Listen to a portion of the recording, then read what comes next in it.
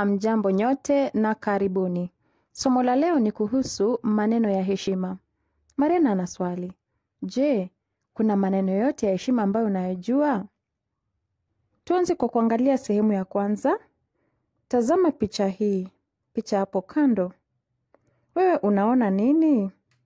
Je, unafikiri huyo ni nani? Na anafanya nini? Na ni kwa nini amelala kitandani? Mtu akiugua, wewe utamwambia nini?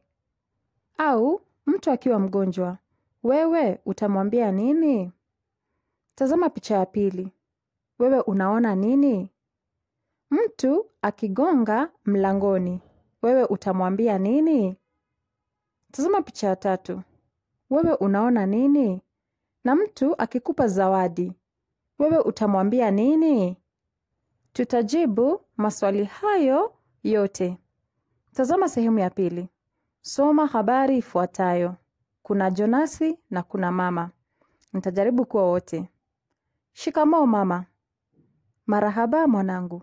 Je, umeamkaje? Vizuri. Asante mama. Kiamsha kinywa ki tayari. Asante mama. Tumbo linaniuma. Pole mwanangu. Nitakupa dawa. Tafadhali, nipeleke hospitalini. Sawa. Jitayarishe, twende. Hayo ni mazungumzo kati ya Jonasi na mama. Tazama maneno ambayo nimeangazia au kusisitiza na alama nyekundu. Kuna asante, pole na tafadhali. Maneno haya tutayaangalia kwa kina. Tuangalie maneno ya heshima ambayo yanatumiwa kila siku. Kuna samahani. Samahani ni neno la kuomba radhi. Tafadhali. Tafadhali ni tamko la kumwomba mtu hisani fulani. Shukuru. Shukuru ni kutoa shukurani.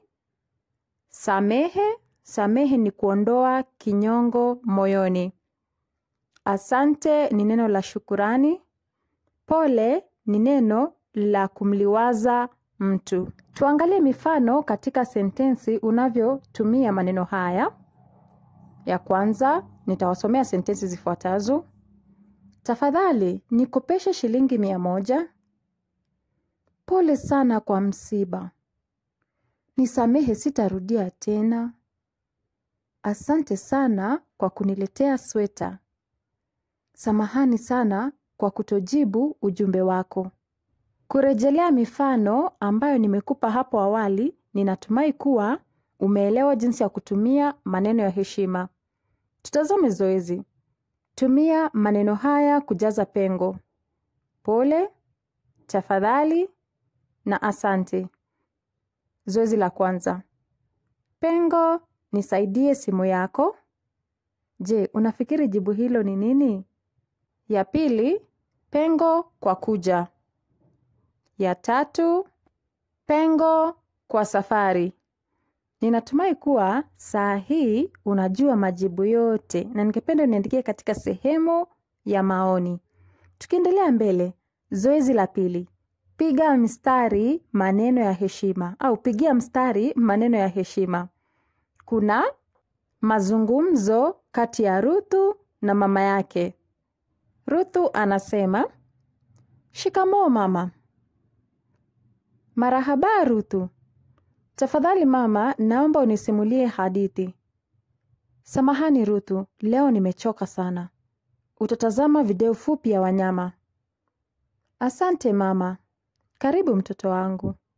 Je, unafikiri ni maneno gani ya heshima ambayo yametumika hapo? Niandikie majibu yako katika sehemu ya maoni, kisha nitasahihisha baadaye.